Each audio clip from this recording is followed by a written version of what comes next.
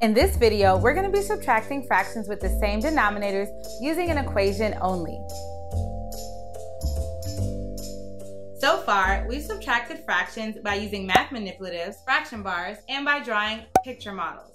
And now, we're going to move into the abstract approach by using the given equation or expression only. Let's take a look. So we have 8/10 here, and we're going to subtract 5/10 from the 8/10.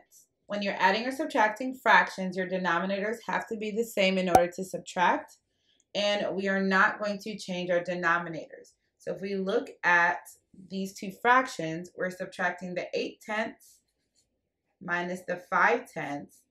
Both of their denominators are 10, so that will stay the same. 8/10 minus 5/10, we're going to be left with 3/10. Again, the denominator does not change because it tells us the type or size of the pieces that we have.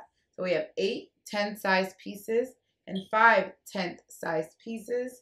8 of those 10th-sized pieces minus 5 of those 10th-sized pieces gives us 3 10th-sized pieces. Does that make sense? Type, yes, it makes sense in the comments below and give this video a thumbs up if it does.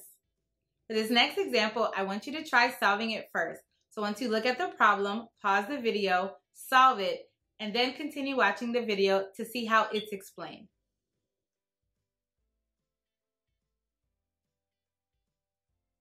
We have 11/12, and from the 11/12, we want to subtract 6/12. So I have 11 12-sized pieces. I'm going to subtract 6 of those 12-sized pieces. So let's look at it this way. Again, whatever we do, whatever difference we get, we know our size pieces, the size of our pieces will remain the same. It will be 12ths. So 11 subtract 6 is 5. So we're left with 5/12. 11/12 minus 6/12 equals 5/12.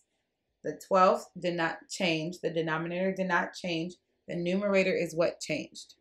Remember, this is just one way to solve this problem. So how did you do? How do you feel? Comment below and subscribe to my channel.